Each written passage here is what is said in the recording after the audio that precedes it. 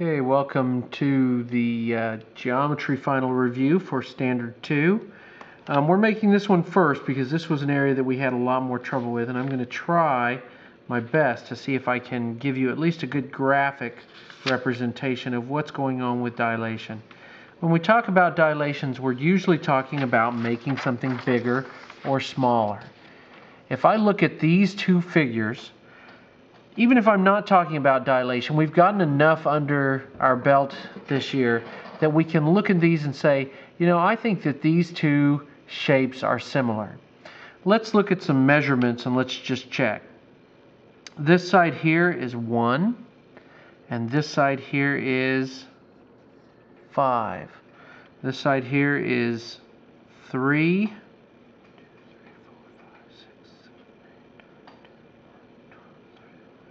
And this side is 15. This side is 2. And this side is 10. This side is 1. And I see a mistake. Let's see, 1, 2. Nope, not a mistake. 5. And this little piece here is 1, and this is 5. This last side, difficult to measure. But I can see that all of these other sides are there, and I can tell because it's a dilation that they're going to be similar. Now what I want to show you is, if you remember, maybe some of you have taken an art class, let's think about corresponding points for a moment. This point right here corresponds to this point on that figure. If I draw a line through them,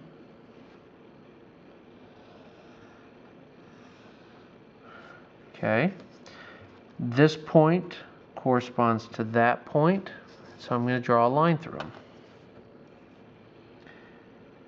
The closest I can think of is, this reminds me a lot of what artists do when they're kind of doing some scaling and perspective drawings. I can pick even this point here and this point here. Now I might be able to draw a line through those. It's going to take a little bit of effort to extend it.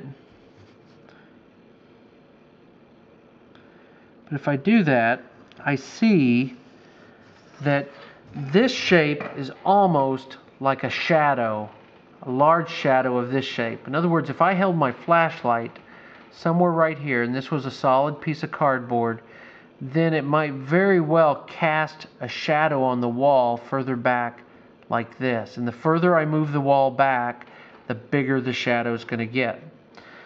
Okay, what I want you to see is this point right here is the point of dilation. So graphically, if you put it on a piece of graph paper, you have a good chance of finding the right one if you're really careful about drawing your lines. Notice my line here didn't go very well, but I can tell that it's probably right around here somewhere. Now, that is the point of dilation. The ratio of dilation is basically the ratio of corresponding sides on the figure. So this side was 5 and this side was 1. So if I wrote it down, it would be 5 over 1, or just 5. Now that, I know that that is scaling from a smaller figure to the larger figure. If I'm scaling from the larger figure to the smaller figure, I know that it's going to be 1 over 5. And I see that all of these have that ratio. 15 over 3 is 5, and 3 over 15 is 1/5.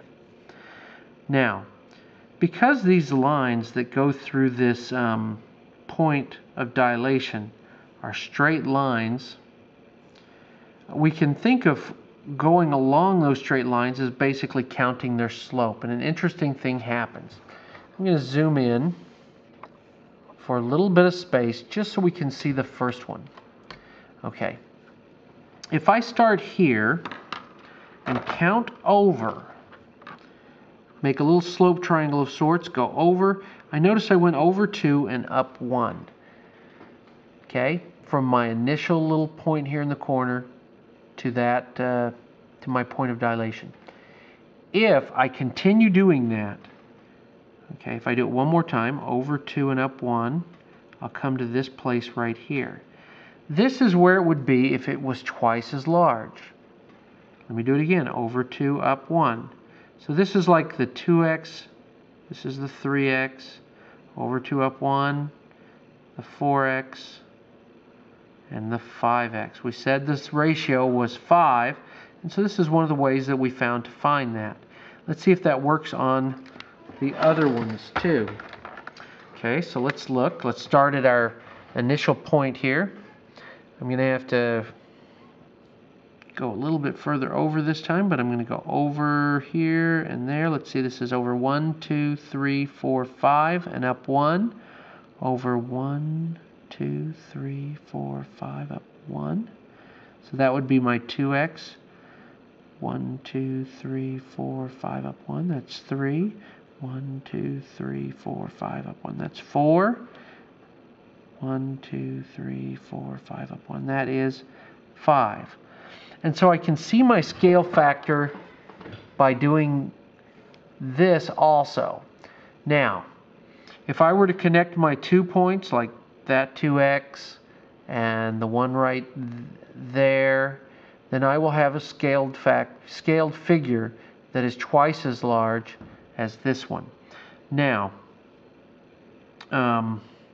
if I only go from the dilation point to each of the points once, that is a 1x drawing because it's basically 100%.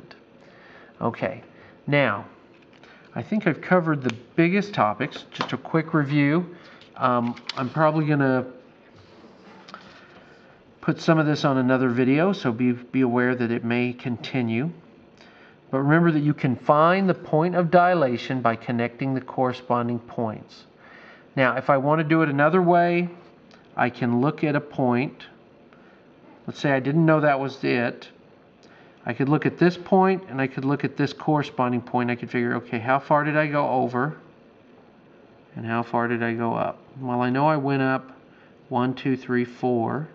I know I went over 1, 2, 3, 4, 5, 6, 7, 8, 9, 10, 11, 12, 13, 14, 15, 16, 17, 18, 19, 20. No, I went over 20. This one step from your original figure to the larger figure, and it doesn't matter if they're going from larger to smaller, you can still do this. You can look at this and go, okay, this was a 5x. I can tell because this is 15 and this is 3. I know it's growing by a factor of 5, but I know that this is all of the steps except for the first one. So I think, okay, this has to represent 4 steps. Well, if this represented 4 equal steps, then each step must have been 1, going up by 1. If this represents 4 equal steps, it must have gone up by 20 divided by 4, which is, or gone over by 5. So let's see, we check that, over 5, up 1, over 5, up 1, over 5, up 1, over 5, up 1. Yeah, there's my 4 steps. I can go back from my original, my one starting here, and do the same thing back now.